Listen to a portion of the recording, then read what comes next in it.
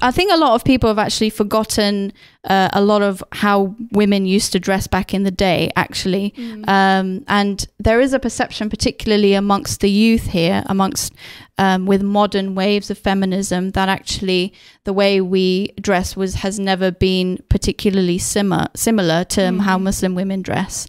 And it's actually quite convenient with the policies that France have made recently with banning the face veil and the headscarf and just generally with the trajectory within Europe. It's convenient because the mode of dress of Muslim women gets affected. Like it's the most different, I suppose, now, in modern times. What do you think about that? Like you said, they've looked at modern beauty standards in this century, in this age, and decided that everyone needs to ascribe to the same, and not taken into account that actually beauty standards have been changing and evolving for years and years.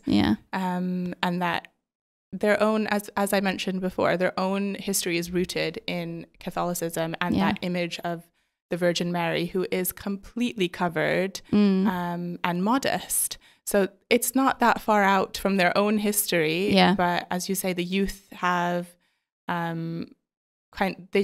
they cannot even recall that history anymore. They don't have a memory in a way. And I think, I mean, with one of the videos that we're going to show, the last video that we will just have a chat about, one of the comments was related to him basically noting that in the past there were lots of women who in his local area who wouldn't actually step outside the house without wearing some kind of covering on their head, which was interesting because even from my perspective, we don't really have a memory of this. And so if you don't see it, then you feel like it's never really happened. It becomes other to you and to your experience. Thus, it's not, accepted. And I think that acceptance and tolerance has rapidly decreased in France because of the far right kind of climate and stigmatizing Muslims. And I don't know, we're headed towards tricky, let's say, economic times. The worry is that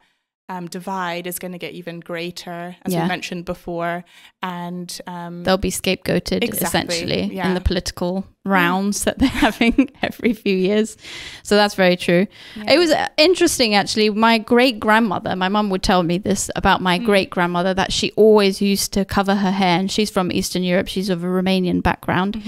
So she would tell me tales about, how really long her hair was and how she would meticulously look after it, but she would always cover it. And she would always wear a headscarf, and she was like this tiny little lady, but it was definitely, and I think it is still part of the culture in Eastern Europe where you go to church, you cover your hair. That's actually a very common practice. Oh, 100%. Yeah. It's the same in the States, actually, especially in a lot of Southern communities. Oh, right. Okay. Still, they'll go out with a triangular scarf around their hair or to church with a hat on. Oh, yes. Okay. And really modestly to church. So it's still happening there, but obviously the kind of religious lean is different between America and Europe. Yes, and the UK. Even in the UK, like going to church here when I was younger, most women, I remember seeing one woman who would cover her hair like in an actual sort of turban style or kind of traditional headscarf, kind of style, but nobody else would. And people, especially the youth, would use it as an opportunity to kind of flaunt their new clothes or flaunt whatever. So it's quite different. So I think the separate cultures are kind of different, but definitely in Eastern Europe it was still a thing now. But it seems to have kind of gone out of the memories of the youth in the UK in particular and in Western Europe, I feel. So if we go and have a look at this one interesting video, I saw this a couple of months ago. It was on I think it was on some kind of Islam media channel or something, but the title of it struck me at first, and then it was actually quite interesting seeing the contents.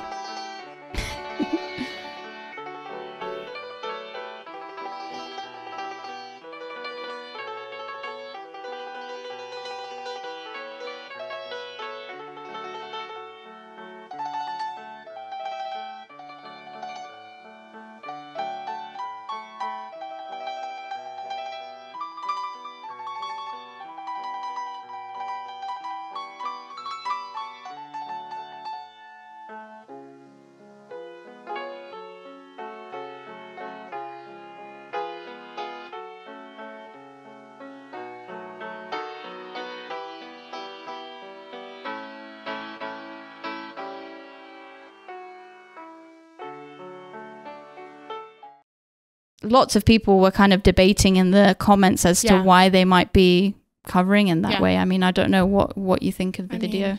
I think a lot of people of the older generation might remember, as you said, their grandmothers wearing a scarf in a similar way. It just speaks to the fact that it is not so other. Yes, exactly. Particularly because I think that was that video was said to be in London in 1902, so that's not that long ago either, is it? No, it's not at all. No. Some people were saying it because I think some people were grappling with the idea like, oh, that's quite shocking. I've never seen that, like actual British or English people were saying, oh, there must be a reason why they were wearing that. And some were saying it might be because there was coal mining nearby. I mean, it's a London video. I don't know about coal mining near London. It was mostly in the Midlands, I thought, coal mining. I mean, I worked in an old coal mining town. It's interesting because they look like a working class, don't they? Whereas in general, when we look back, we think about those that were covered were usually upper class. But now we can see that it's kind of, it's across classes, across socioeconomic classes. Yeah. So I thought that was an interesting video.